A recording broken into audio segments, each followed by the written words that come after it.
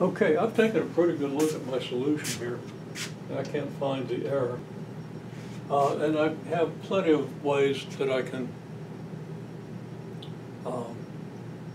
double check this. Okay, but a couple of errors I still see. This is negative 40 over 33, and that would make this negative, so not all three terms are negative, but this term's not going to be big enough to deal with these other terms. And then I can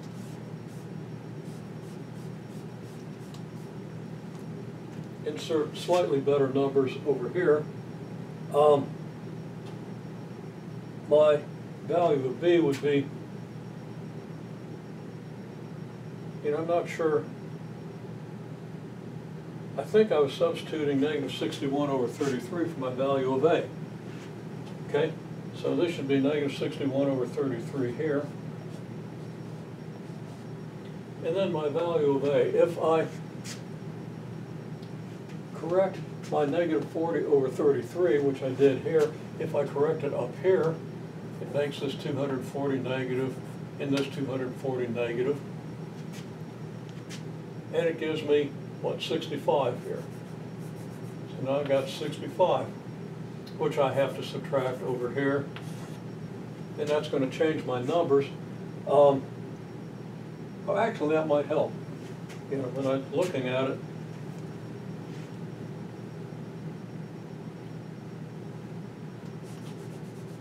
I didn't look closely enough. Okay, so now this is positive. It's going to be 232. So it's 232 over 132. Both of these are again divisible by 4. 232 gives me 58, I think. 58 over 33.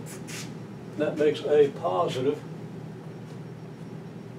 And a minute ago I said, well, I had the negative 61 over 33 in here for A. It shouldn't have been, and then I immediately wrote it down again for A, which wasn't real bright. Okay, so now let's see what we've got. Maybe I've got it. When I started this video, I was pretty sure I didn't, and then I'll tell you a little bit about things I was thinking. Okay, so we got 58 over 33. That's going to be positive. This is going to be positive. This is going to be negative.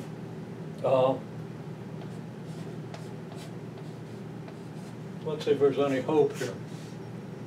Okay, that's going to be almost 2, so that's going to be almost 6.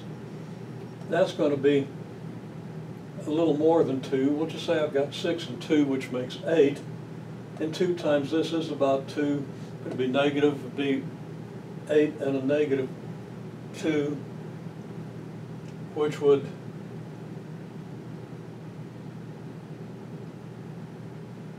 still be more than 4, but it's close enough to take one more close look. We've got 232 over 132. If it's not 58 over 3, it's close, but it's, because 4 goes into 240 60 times. 8 less means 2 less when you divide by 4 and all that. So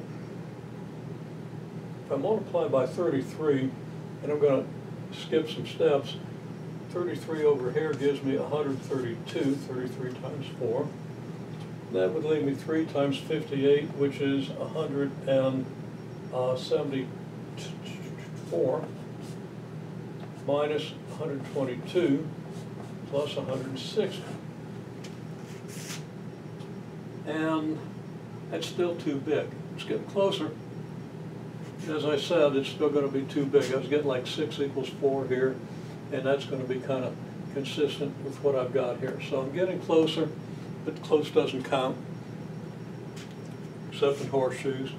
Okay, so I'm still wrong. Now, at this point, I'm kind of desperate enough to go back and do another kind of correction. Okay, I solved the first and third and the second and third. I eliminated A from the first and third and the second and third equations. Now, I could also have eliminated A from the first and second, okay? So it'd be 3 times the first minus 4 times the second would eliminate A. And 3 times the first would be 12A minus 15B, trying to be careful, plus 18C equals 27. And negative 4 times the second would give me negative 12A. Where am I? 4 times the second. Plus minus 12B plus 20C equals 12. Hopefully I did that right. The A's go away. I get negative 27B plus 38C equals 39. Now,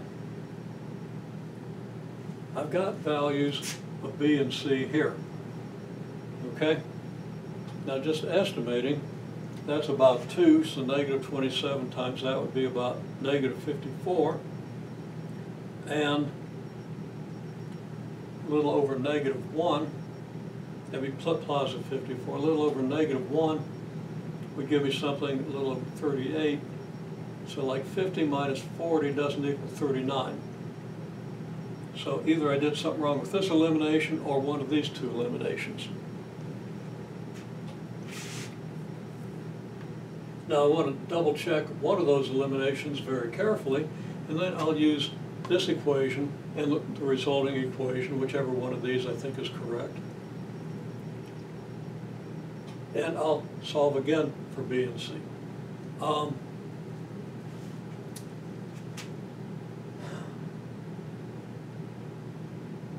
Okay, got to check on this one very carefully because I'm only multiplying the second equation by 3.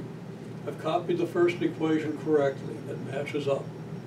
Multiply the second equation, the third equation by 2, the second equation by 3, and that might be the source of some of my errors.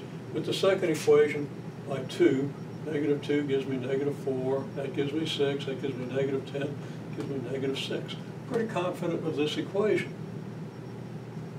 which means if I made a mistake, I start to suspect it would have been on this equation.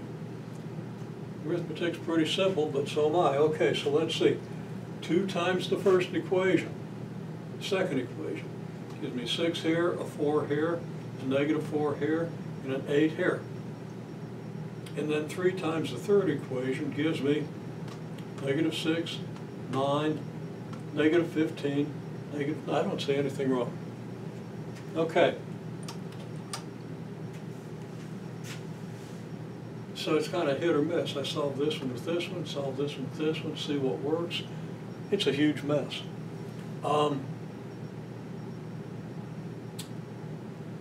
At this point, I would pull out other options. I learned Kramer's rule when I was in 10th grade, and I was not in an accelerated class or anything, everybody learned it. So I do determinants. I did the determinant of these coefficients in my head, and I got 1 instead of something like 33, which makes me nervous. But I haven't written it out, so you can do that. Another thing is check the solutions of these equations by doing a little graphing. Okay, if I take this equation and this equation and draw a graph, I see the intercepts of this equation. If this is B and this is C, then I've got 3 here, and I've got negative 3/4 here. So here's my line. The intercepts on this equation are both pretty close to 0. They're 1/13 or 1/19, numbers like that. So this is almost a line through the origin. The slope of the line isn't hard to see. It's going to be 13/19, okay? 13 over 19 is kind of close to 1. So if I draw a line through the origin, looks like this, and estimate my point of intersection, it's going to be a little less than -3/4 here, and it's going to be like -1/2 or something like that on B. And actually I might have drawn that a little too steeply.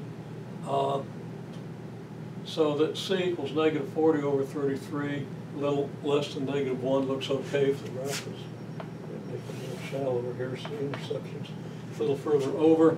I can reconcile that with, to an extent, with what I see here, but not completely. Makes me wonder then if I did something wrong here. So I got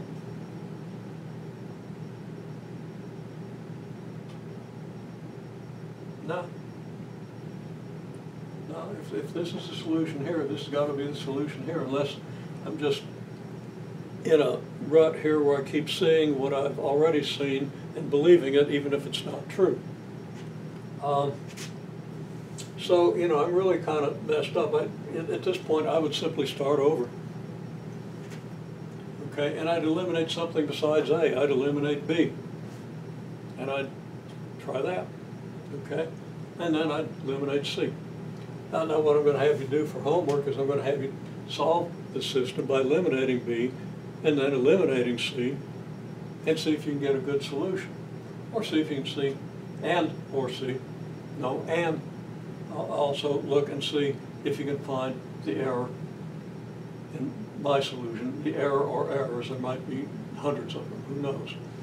Okay, so that's the exercise we're going to have with this system.